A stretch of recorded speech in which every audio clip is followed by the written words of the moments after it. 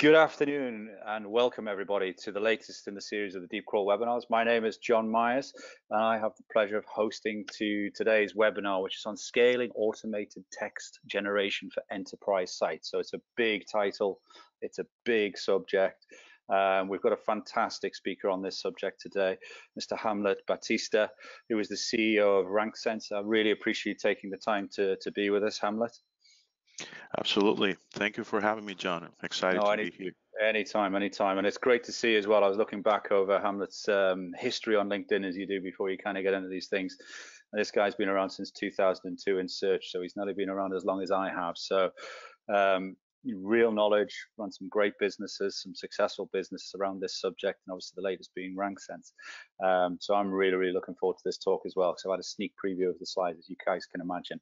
It's going to be the usual format for our regular users out there. We're going to do around about 35 to 45 minutes of presentation, and then obviously we'll get into the Q&A. So please, as always, get those questions ready. If you hear something that Hamlet says and you want to submit the question, submit your question as you hear it via the chat box, as you know, on the screen on the right-hand side, and do get them in as we go through the presentation, because then I can get them all racked up and get ready for when we get around to the Q&A section. And I'm sure there'll be lots of questions about this subject as always. The webinar, as always, will be recorded today and will be live on the Deep Crawl blog with a full recap, plus obviously the audio, as per usual, probably around about lunchtime, 1 o'clock tomorrow. So please do watch out for that. And obviously for everybody who's registered for the session, we'll email it out to you guys as well. And please, we love the feedback. So as obviously the webinar closes off, the little window will pop up and ask for your feedback on today's session. Please take the time. It takes about 10 seconds and give us your feedback. If it's good, that's brilliant. If it's bad, let us know, because we like to make sure we're improving these things. Any subjects you'd like to hear about, any speakers you'd like us to get on board. We've kind of got a nice queue of speakers queuing up for these sorts of things. So we got some of the best, but we're always really interested in who you think should be the next one. Today really is all about tips around text generation for SEO, and there's some really cool ideas in the presentation. I'm not going to steal Hamlet's thunder, and appreciate just obviously how you can scale and automate this on the enterprise level. So without further ado, that's enough from me. I want to hand over to the floor to our speaker for the next sort of 35 to 40 minutes, Mr. Hamlet Batista, and let him talk you through the ins and outs of scaling automated quality text generation from enterprise sites. Really looking forward to this one myself. So over to you, sir, and Hamlet, and looking forward to the presentation. Awesome. Thank you very much for having me. So anytime. Yeah, thank you for having me today. I'm really excited about this topic. And if you guys following my articles on Search Engine Journal, Search Engine Land Watch, you've seen that I'm really an advocate of getting developer skills, learning about data science, machine learning, deep learning, and especially because it makes our job a lot more interesting.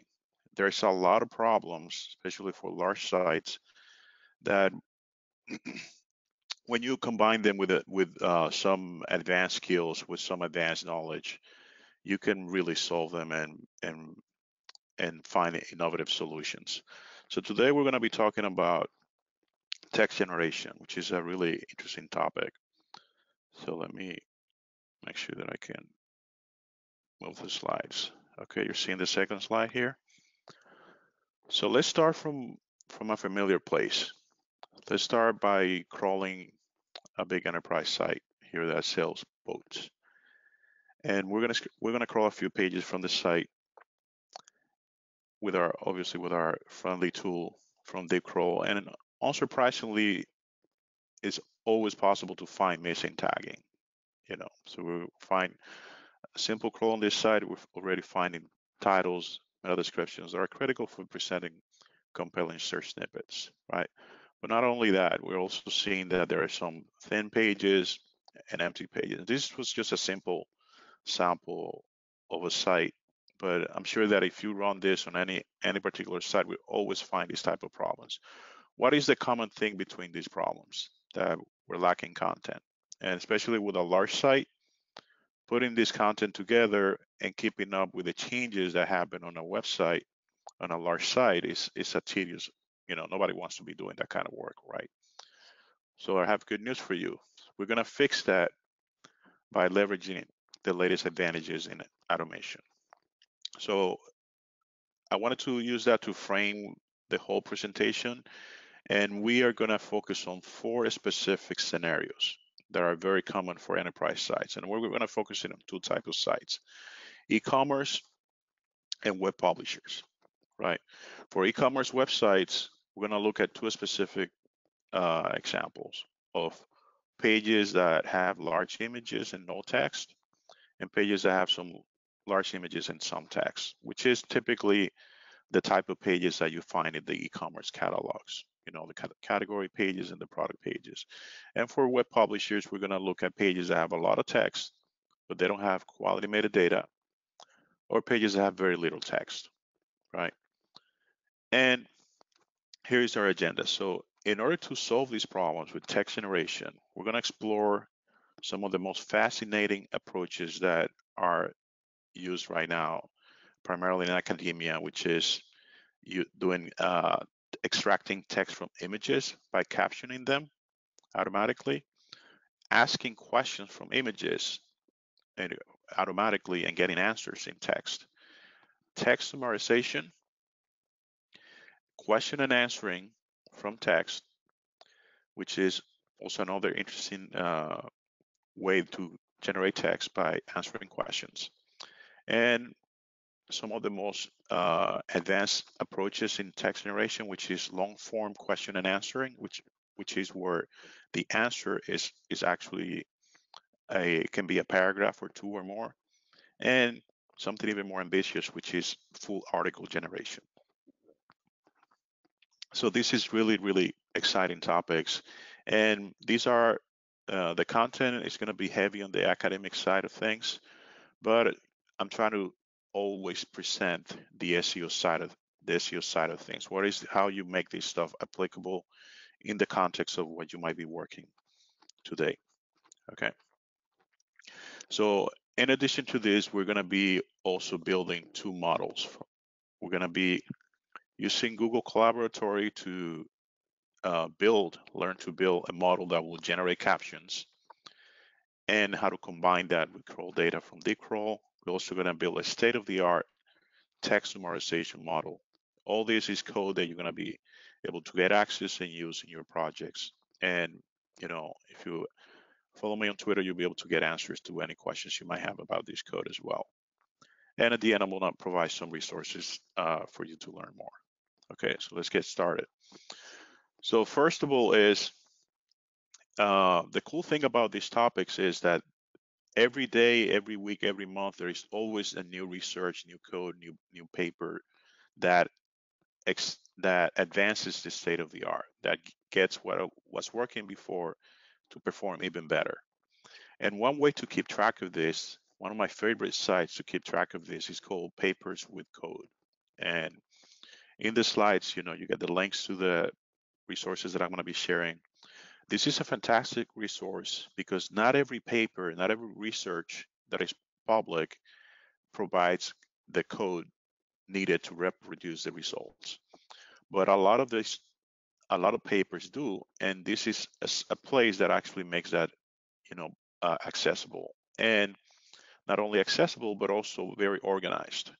So, and they have one of my favorite things is that they have a section for the state of the art, to where you can look at what are the top performing papers and ideas in different categories: computer vision, natural language processing, all different topics. So you can just perform a search and find the relevant research paper and the code for any particular problem that you're trying to solve. And that's exactly what we did here. And I'm introducing you to this because that's exactly what I did to put together this presentation. So let's talk about our first example, which is generating text when we have, for an e-commerce site, when we have a big image and we have very low value text, right? So this kind of text doesn't make for a good title or description, right? It's not particularly enticing or useful, but we have a great image here. So how can we extract text from this image? And I'm not talking about transcribing the text here. I'm just I'm talking about how do you get a computer to generate a description of what is visible in the image, right? So our first stop is a state-of-the-art paper called Bottom-up and Top-down Attention for Image Captioning and Visual Question and Answering. So this is the first paper, and papers will look intimidating at first because they have a lot of math, they have a lot of scientific notations and terminology that you might not be familiar. But one of the great things about this particular paper and a lot of them is that they're becoming really accessible, including they have links where you can just kickstart the whole idea of the paper. And this is what we're starting with this one, which is you don't even need to fully understand what the paper is doing to even get to use it and make practical use. But we're gonna go over the concepts behind the papers as well. But the code that implements this paper is called Pythia, and you can see examples of the capabilities of the paper. So the paper can the code behind it in the paper, you can have an image where you can actually ask questions from the image. Which number is taking the shot, right? And the computer is able to tell you that it's 14.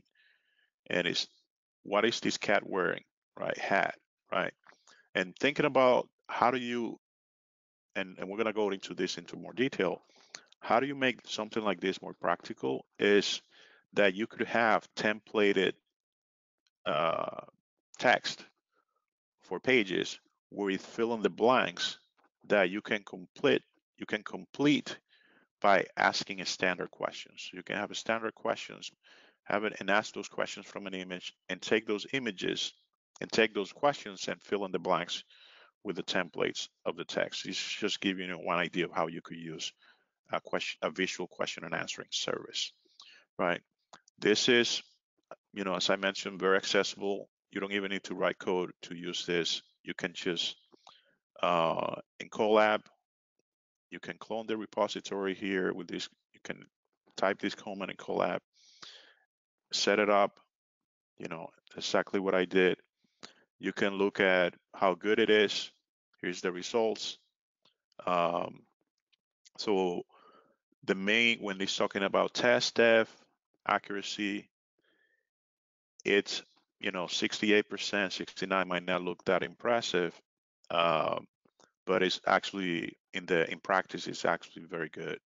These are the results that you get, as we will see real soon. Test depth means that that's the accuracy on seen data. So you have the train validation, which is based on the training data that the algorithm is seeing. Test depth is the data that is held back from the algorithm and is still being able to answer questions very precisely. And as I said, all this without even writing code, right? So how do we get started with this? So let's first look at how do we get the captioning part to work. So when I point it here, you just click here in the captioning BUTD. That's going to open a Colab page, which is this one. You can make a copy in your drive, right? And it's going to have a lot of code and instructions. And you can just simply run all cells. You can just click here, run all cells, and that's going to do everything for you automatically. It's going to download the data sources that are needed. It's going to run the training, run the training process, run all the steps that you will typically will have to do manually, and then at the end, you get a, a prompt to input your own image that you want to caption, right? Very simple, and that's exactly what we do here. So we just, without writing any code, we can type the URL of an image and run it in the notebook. You can type Shift Enter, and you're gonna get the caption of the image, right? And that's as simple as that. You already have a system that can take images from the web and generate captions, generate text just from the writing of the image, right? So how do we make this practical? As I mentioned, we have pages that don't have content. We can use Dickroll to download all the images, right? Once we download those images, we can upload them back into the notebook. And I'm going to leave that as an exercise for you to take those images and iterate over the function that does the captioning. And then you can just save it in a CSV. And now you have a lot of text from the images that you pull from the website. You can then filter them by the pages that are lacking the content, that are lacking the titles. And now you have new titles that you didn't have before without even having to type them, right? So if you think about it, that's really exciting, right? If you're using Cloudflare on the website, you can also use our tool to test these new titles that you generated from the captions and learn whether they were effective, right? Before you put them right on the live on the website.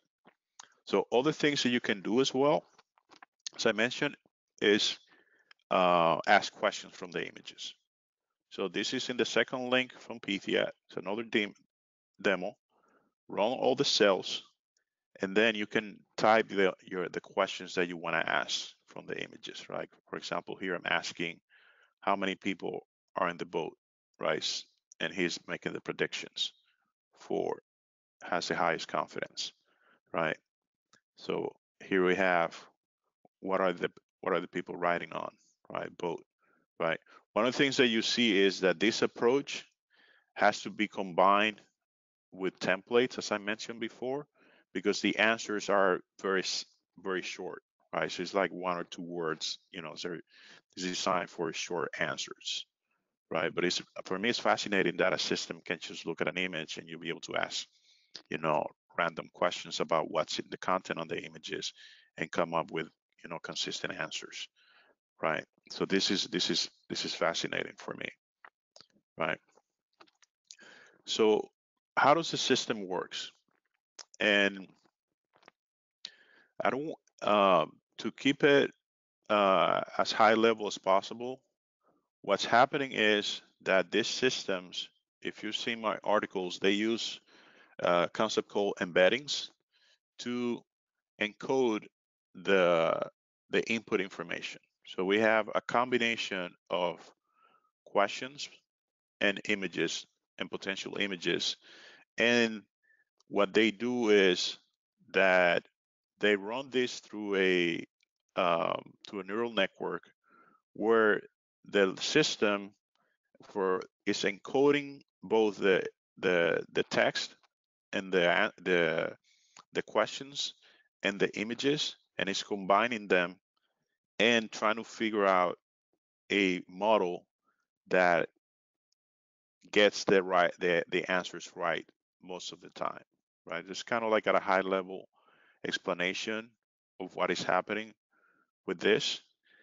And with this system, for me, the most interesting thing is this is a state-of-the-art system, is that here you can see the progression of how the system learns to identify, for example, this is the captioning system, to identify um, what the image contains.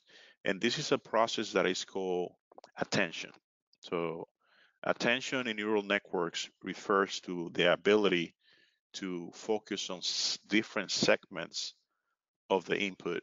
In this case, you see when it learned that is the word two is highlighting the two guys, right? And it is looking at there are two men, then looking that they're playing, look at it's focusing on the frisbee to determine that it's playing, right?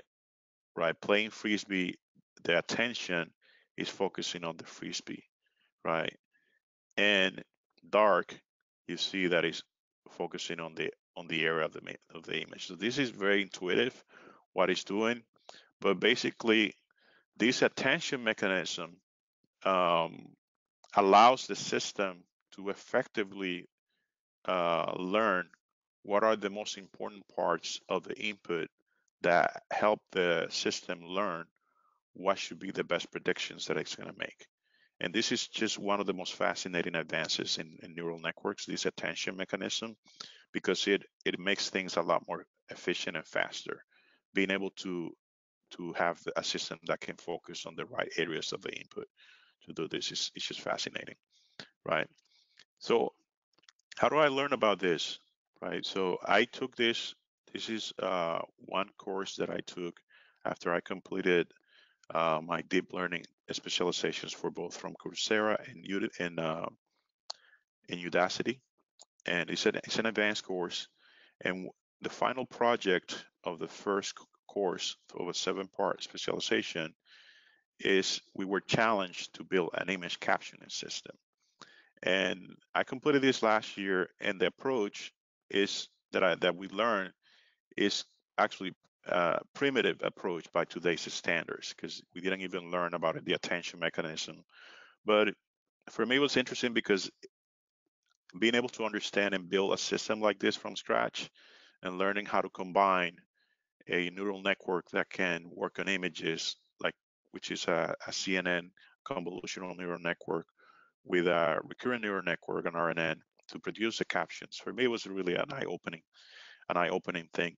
And I encourage you to do things like this, because once you learn this kind of stuff, you start opening your mind to other how to solve problems that you're having in novel ways that you might not have considered before, right? So let's talk about our next challenge.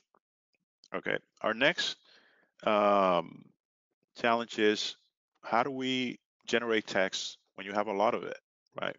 We have a decent amount of text, which is a problem with publishers, right?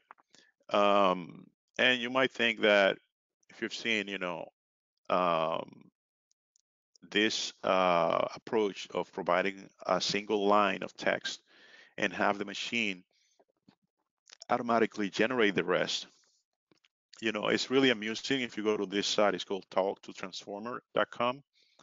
I put in the future SEO will never die, and then we completed everything else again, and then it started writing all these seems reasonable text. It seems logically spaced, but if you read it, it makes no sense, right? So it's not really something that has practical use if you want content that is actually useful and quality, right?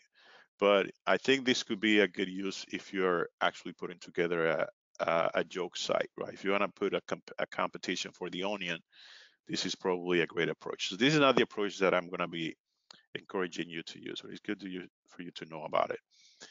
So the approach that we're going to be talking about is, the first one is text summarization, right? So how do we generate summaries from long text? And we have, again, if you see, I'm going back to the source, which is the papers with code, so I can find some of the state-of-the-art um, ideas and papers to do this task. There are two primary approaches when you're doing text summarization. So you have abstractive summarization and extractive. Extractive summarization refers to a system that can essentially rank sentences in the text. So look at all the sentences in the existing text, the source text, and rank them based on how effective they'll be to highlight a summary of the whole article, right? And that's the most popular and practical approach, and works really well. And especially because the text is mostly coherent. And there is the abstractive text, which is making a lot of progress. It's more the text generator feels a lot more fluid. It can come up with novel sentences, but it also makes more mistakes. The abstractive text summarization. So we're going to be building a model, and we're going to be focusing on extractive text summarization, and we're going to use this paper called Fine-Tune BERT for extractive summarization to do that. Okay, so I'm going to walk you through the process of how do you take a paper. This is a bit of a more challenging process than what we did for the captioning, as we have to do a little bit more work, but I think you'll find it really interesting. So when I look at the paper, I saw first thing is you want to look at what the results are, how well they're performing, and you see that they outperform other methods, but they have different options. And one of them, that's the one that we're going to focus on, is the BERT summary with transformer. It's the top performer, but also there is another option that performs very similar, right? So we're gonna go through the process of putting this paper to work. Okay. So the second paper that this is another paper that is from Microsoft. We're not go into detail about implementing this one. This is for abstractive summarization, but I mention it here in case you want to try this idea as well. But abstractive summarization requires a lot more data, a lot more time and computer power to do as well. And I mention it here is a paper from Microsoft. And they have also really great performance for the abstractive summarization task. I want to mention that the way that these papers work is that there is open data sets of articles from, for example, the one that we're going to be working on is from CNN and the Daily Mail. They have large data sets of articles with their summaries that are used by the research community to find better algorithms to perform the tasks. There is also some other data sets, but those are some of the most popular ones. So let's start with building our model for extractive text summarization. So the first thing is we can click on the GitHub link here, right? This is the repository, BirdSum. We see the performance. Let me talk a little bit about the metrics here. ROGUE, it stands for Recall-Oriented Understory of Gisting Evaluation. That is the most popular metric because it's for summarization, because it's the most popular. What it does is it measures, it compares the generated summary against what is called a goal summary, which is the reference one, which is the ideal one, and tries to find the overlap between the ideal one and what is generated by the computer. And it penalizes two things: missing words that should be included, and also excessive words, things that should not be included. That's called in the academia precision and recall. So it measures both things. Try to come up with this metric for that. So what we're gonna do to put this to work is we have to clone the repository and get in Google Collaboratory, and we're also gonna download the pre-processed data from that from the data sets that we need for the training. Okay, so we're gonna download that. Instead of downloading this to my computer and uploading it back into Google Collaboratory, I simply selected the option, because it's in Google Drive, selected the option to save a copy in my Google Drive, and I'm going to show you a little trick of how I can mount my Google Drive in Google Collaboratory so that I can access that data directly without having to download it to my computer and upload it in again. Okay, and let's talk a little bit about what the model is doing. So the model is making a modification to the BERT encoder. If you're not familiar with BERT, bidirectional encoders representations for transformers, is an encoding approach. I recommend you check my article in Search Engine Journal that talks, the latest one that talks about BERT. And it's an amazing approach to encode phrases in a way that retains their context. What this researcher did to that approach is he modified the way that BERT works so that it will be effective specifically for the summarization task. So he made some changes that are outlined here. I'm not going to go into detail about what the changes are, but that's at a high level what he's doing. It's modifying BERT so that it could be effective for summarization. Okay, so now let's get to task. So we're gonna download the repository as I mentioned. This is simply following the steps outlined in the GitHub README, right? So we clone the repository, install required libraries. We're using PyTorch for this for the training of this neural network. This is the trick that I'm talking about. So after I added the source data to Google Drive, I can mount it by using this little trick. I mount the Google Drive. It's going to ask me it's going to prompt me for an authorization. Click open another different window, click type back the authorization code, and you will see that I'll be able to have access to the data that I need for my training. Okay, so I'm going to go into the data, unzip it, right? Versum data zip, and then I'm going to run a Python script with a set of parameters that are also provided in the GitHub repository to start the training of the system.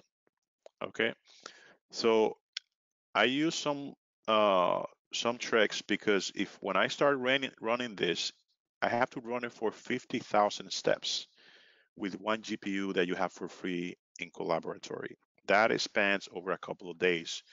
And if you've worked with Colab in the past, you know that it disconnects. So you might lose your data if you just keep it on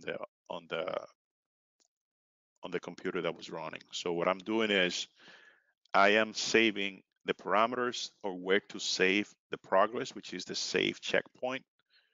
I am mapping it to a directory within my Google Drive so that the progress is saved outside of Collaboratory.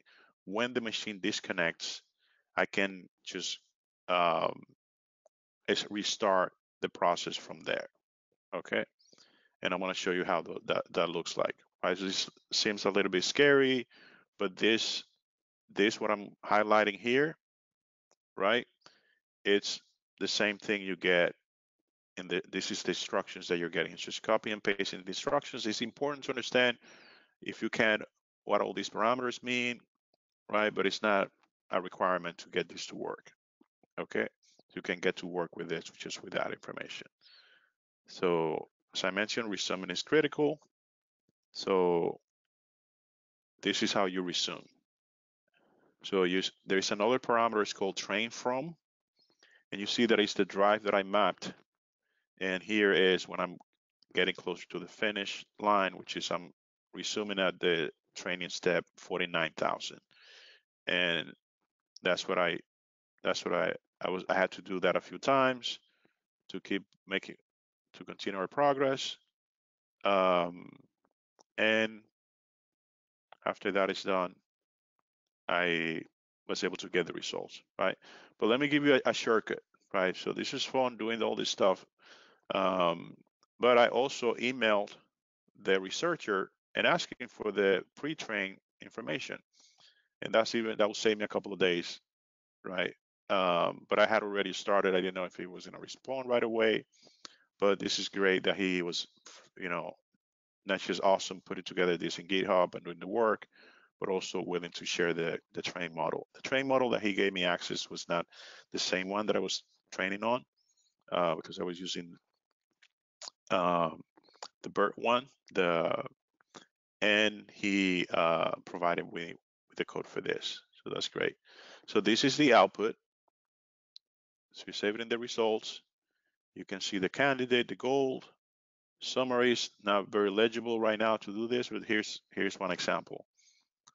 Right, so it looks really good. So you have click on the brilliant interactive graphic below for details on each hole of the master student. And then this is the one that was generated by the machine. Right, I provide a link to the Colab notebook so you can actually follow my steps and see. But I find this to be really cool. So it put a little bit of time, but then you can reuse it to scale your efforts. So it's really, really exciting. So let's talk about the second example when it comes to text generation for web publishers, where you have a little bit of text, only a little bit of text. So in that case, we're going to talk about using question and answering to be able to generate the metadata based on that little text that you have. And the top performing model right now is called XLNet, which is right now the outperform BERT. And the model you see that is doing incredibly well. The main difference between XLNet and BERT is the way that they're trained. BERT works by masking parts of a sentence and trying to predict what was masked. It's like you're trying to learn by, imagine yourself taking a quiz and trying to learn. When you're studying for the quiz, you just put a hand on the answers and trying to guess the answers yourself, but without having to see them, right? That's essentially what BERT is doing at a high level, is trying to hide the answers are already known, but it hides them so they can learn and try to predict them, trying to say, oh, is this, and see how good it gets at answering them, and doing that in a scalable way. The advantage of that approach is that you don't need a lot of data. You don't need a lot of labeled data, manually labeled data to do this, because that's something that can be done automatically. Hiding information and trying to predict it is a very effective approach. XLNet uses a completely different approach, which is based on permutations. So permutations is trying to predict based on all the possible combinations, but doing that in an intelligent way, in an effective way, so that you don't have to, expend a lot of time. So these are two really interesting and different approaches, but they perform really well. We're not going to go through the process of training them and putting the code, but I wanted to mention those so you know what's out there for this. Question and answering is similar with the image. Visual question and answering from image is something that should be complemented with templates, as I mentioned, because the questions, the answers are typically short in the traditional question and answering. But something even more interesting that is happening, this still doesn't have a state-of-the-art papers and results. This is just a new challenge that Facebook launched not even a couple of weeks ago, to come up with the next level of question and answers, which is how do you come up with long answers, not just short ones. And this is really exciting about what's going to come out of this. Right now, it's just a challenge. And the basis for the challenge is that Facebook did the work to put together the data sets that the machine learning community is going to use to try to come up with good algorithms that can perform well for this. And Facebook is basing the research and the work for this on this subreddit called Explain Like I'm 5. And they have basically scraped the Reddit and created machine learning ready data sets that the research community can use to try to come up with algorithms that can answer questions like this by themselves, having the reference answers from these data sets. So this is really exciting, and I'm looking forward to see what comes out of this. So I mentioned it here because you see how important it is just to keep track of stuff, what's happening. So once we have papers and research that performs well on this task, then for the question and answering algorithms, we won't need to use templates. We can just use the answers from the algorithm directly. So this is really exciting. And you see examples of the baseline that Facebook is providing using both extractive and extractive methodologies. You see how important it is to understand these concepts, because they continue to be reused even as the state of the art advances, right? So this is, as I said, really exciting and interesting. So now let's talk about something a little bit more challenging and more, and more ambitious. What about generating full articles, right? This is a really great and interesting research about how to generate full Wikipedia articles. And you see how what we've learned about summarization can be used for even more challenging and interesting tasks. So, and basically what this approach does is it treats the article generation as a multi summarization task. So essentially what it's doing is all the Wikipedia articles, at the bottom of the article, they have a list of reference articles. So it says, okay, these are the sources that substantiate the claims in the articles. So that creates a very structured way for a research group to try to um, systematize that into and build that into an algorithm. So what they're doing is they're taking the source articles referenced at the bottom of the Wikipedia articles, and they're creating summaries of those articles, and then they are stitching those summaries together to put together the final article. So this is really exciting and fascinating, and this is what the output looks like. So you have, this is the target, this is what it should be, the article, and this is what the generated system did, right? It's not as good as it should be based on the final target, but it's showing a lot of promise on how good it's getting into getting closer to putting together that information. So for practical purposes, um, you could use this both for problems in e-commerce or in publishing by having, when you are trying to put together in new content, for example, for a category page, you might have multiple manufacturers with descriptions for their products, and having a system that can take that and create summaries that can create a compelling page summarizing the different products that are being mentioned in the category, right? And similar when you have, and another approach that this is something that I actually done, which is use these approaches of summarization or captioning on user-generated content from reviews or comments from users, and turning that user-generated content as a source for your summarization or captioning task, and it works really well. And it's another thing that you can do, and you can do that. I was able to do that because I by doing this stuff myself, I could see how I could apply these ideas and how I can replace things that were not working for others. So it's very effective. So here's the conclusion. Um, and I found this article to be really, really interesting and exciting.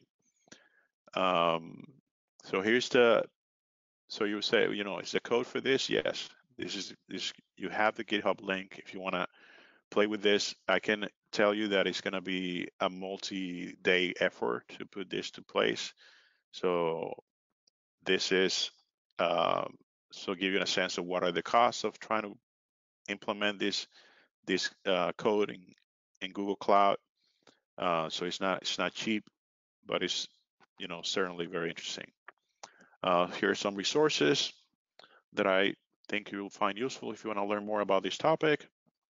And yeah, thank you very much for your time. I hope you find great value out of it.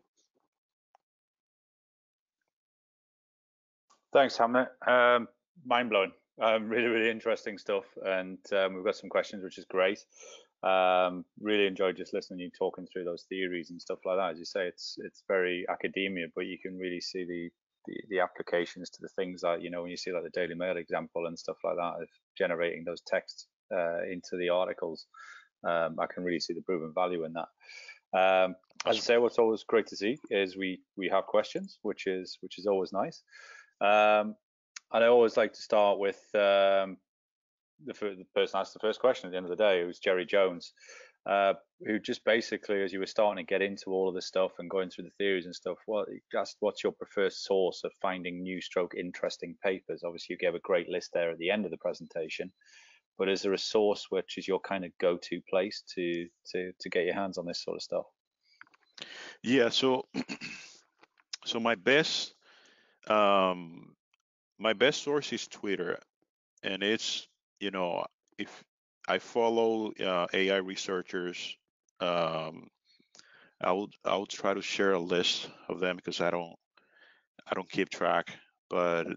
there's a good number of AI researchers that tweet a lot of the latest stuff, um, and that's how you always, there. If you follow my tweets related to the AR, you see that I retweet the stuff that I find really interesting. Um, Hacker News, I think sometimes they share some interesting stuff that what's happening. Um, and following the AI blogs and tweets from Mm. Facebook, Google, Stanford NLP. Okay. Um, oh, let me tell you, one of the best places for ideas is the research projects from the Stanford NLP class. So after they graduate, you can have like 60 or 80. You have a lot of really interesting projects because all these kids Hmm. completing those classes are coming up with really interesting and challenging projects, and they make them public. So that's also a good source of that. Fantastic. This isn't a question, but it's Koji Kawano. Hopefully, I pronounced that right. So great to hear you took a data science specialization course at Coursera. So that's obviously nice to hear. Great. Then just looking at Simon Cox said, just going back to uh, Pythia, what is the minimum viable number of images that makes using Pythia worthwhile compared to manually doing this? One image. Yeah, is that so? More Pythia is images. already, yeah, Pythia, yeah. That what I show there, I didn't have to do, I just exactly the steps that I provided. You don't have to create your image data set to use Pythia. Just what I show, you put the image that you want to evaluate, and it will provide you the output. Now, what's happened is if you use Pythia just like that, the descriptions are not going to be personalized to your use case. They're not going to be personalized to your clients. They're not going to be personalized to your site. So that's where a little bit of work will help you customize the descriptions so Mm. that they better match the messaging that you want on the website. So that's where for example, you could use DeepCrawl on a few sites or a few of the competitor sites and build a list of images and match them up with even text from the Google ads. Yeah. Or for example, PLAs, you could just grab PLAs, get both the product names or the descriptions plus the image that is also included in the PLAs, and then use that as your data set that you're going to feed into a captioning model in the refining stage. So the refining model means that it already was trained to produce captions, but they're going to be generic ones. You want them to be personalized. You fine tune it on your small data set. And I've done fine tuning on captioning on, I think, 4 or 5,000 images is good enough to get the system images plus the captions that are trained on, right? And Yeah. that's enough to generate great ones. Yeah, it's interesting, and that's an interesting another use case when you start talking about PLAs on the paid side of stuff as well. That suddenly becomes quite an interesting play. Exactly. Um, And that's what I'm saying, sorry to interrupt, John, that no, no, no that's problem. why that's what I want the community to get involved with this, because the research community don't know anything about PLAs, or they don't know anything about any of that stuff, right? So we bring our domain knowledge, combine it with this research, and we find a lot of novel use cases that solve a lot of problems that we have, Mm, right? I couldn't agree more. Absolutely. Darius Kajtok says, thanks, Hamlet, for a nice intro to applied deep learning. I love Great. research stuff and new ideas coming each week. But what he's saying is he has a huge problem with generating business value from those solutions. Do you know who or which organizations might directly benefit from automatic image captioning or text summarization? I think it's Yeah, that's a good that's an excellent question. mm, And in our case, what we've done with this research, how do we make the translatable into business value, is by writing compelling search snippets, increasing the click-through rate of the organic search results.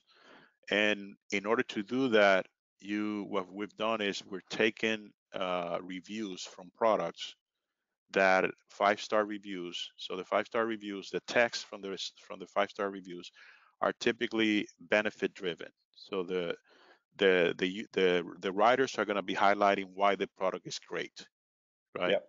So then taking that and matching it with the product image and fitting it into the fine-tuning layer of a captioning system will train the system to generate better titles or descriptions than the ones that you will write manually, because these are trained on the highlights of the benefits of the users. That's just giving you an example that of how you translate this into business value, because when you explain to a decision maker, they will understand, yeah, I can see why that's going to drive higher and more valuable clicks, because I'm presenting a text that is, that was trained on user benefit driven copy from users that are bragging about why the Yeah. product is great, right? So it's just Okay. that you have to, the academic alone is not going to do the business for you, because academic people don't know anything about business. They don't know anything about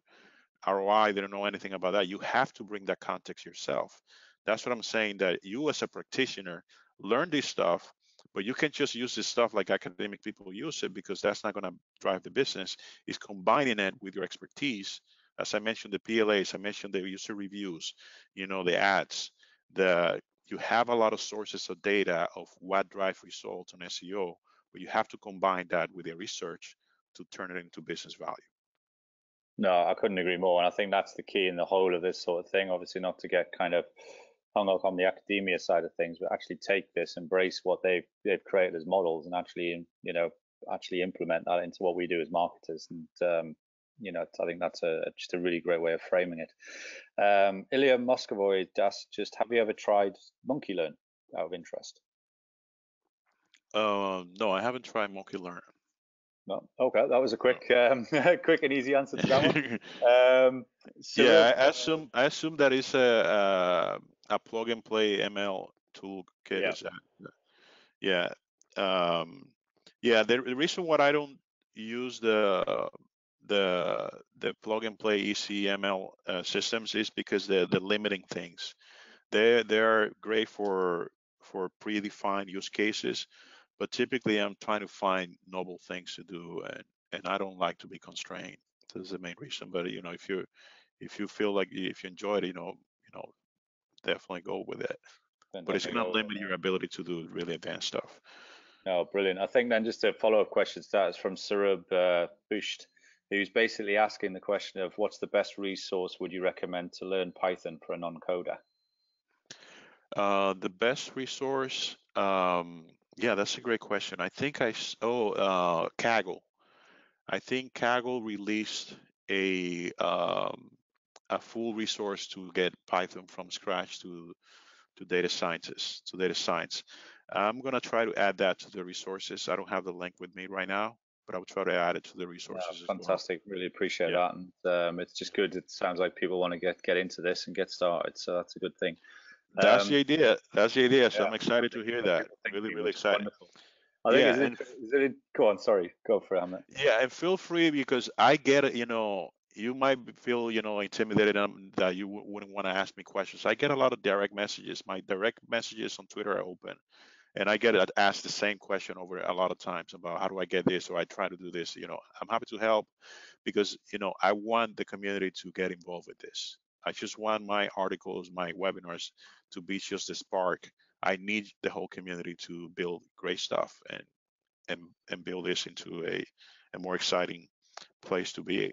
Fantastic. There you go, everybody. Just DM Hamlet and get the answers that you need, because you're absolutely right. Sometimes people don't want to ask the question in the open forum.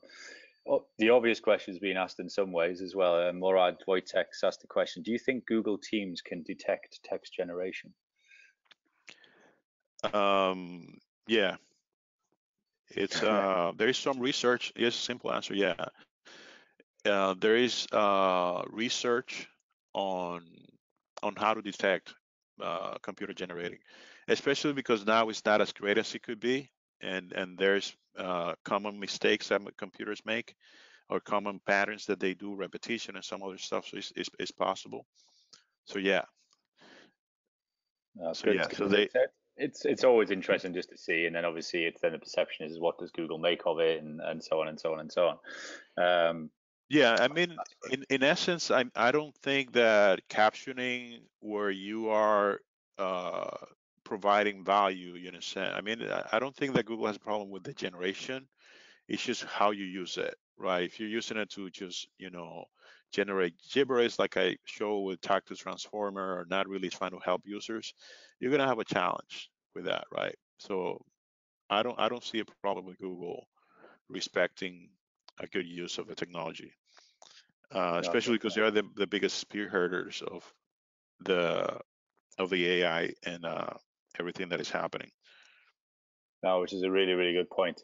Definitely.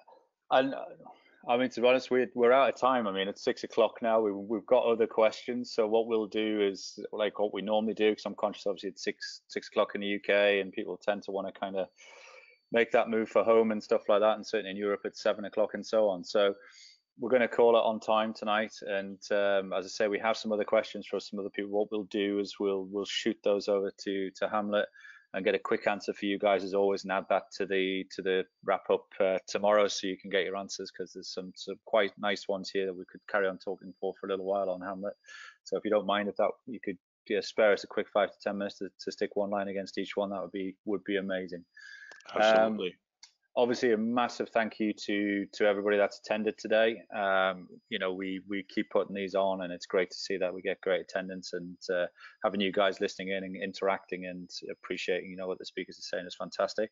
And obviously, a massive thank you to Hamlet today for taking the time. Obviously, he's East Coast based in the US in the middle of the day, so I'm sure there's lots going on. So a massive thank you to you, sir, for taking the time to be on the Deep Call. Thanks for you guys. No, thanks for you for having me. It was a blast, and had a lot of fun putting this together, and learned a lot myself as well. That's every fantastic. time I put something. Brilliant. As mentioned, obviously, guys, there will be a full recap of this tomorrow on the Deep Call blog, including the questions, including the audio, including everything that's happened, and top tips. So you watch out for that. And obviously, if you have signed up, we'll be emailing that out to you guys as well. And obviously, please, please, please do fill in the survey. As I mentioned at the start, we really do appreciate the feedback, and you guys are usually really good at giving it. So please give us that feedback, good, bad, or otherwise, and give us some tips of things that we could maybe do in the future. But I really appreciate if you could just take that 10 seconds when you guys sign up to do that for us. Watch out, obviously, for our next webinar. We're into the summer period now. There's lots going on. So our next webinar will be announced very, very soon for September. We're just locking down some dates because there's lots of events and things going on as everybody kicks back into gear in September after the summer break. My name's John Myers. I've really enjoyed hosting this one today. Big thank you to Hamlet again. And I look forward to hosting the next webinar and speaking to you all very soon on the next one. Thank you, everybody. Thank you. Have a great day.